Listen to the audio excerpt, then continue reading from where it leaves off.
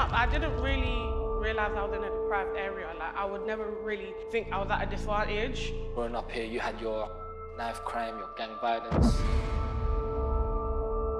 And bro, because you're involved in a certain friendship group, obviously you get yourself involved in a lot of madnesses.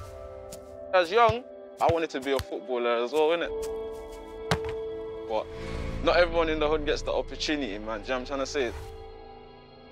If you look at Southwark, I think Southwark's like the 9th poorest borough out of the 32. And then you've got people across the road that can afford to have what you can't have. That's hard to comprehend, that one side you've got people that can have whatever they want, and the other side you've got people or children, the poverty of children is like 43%.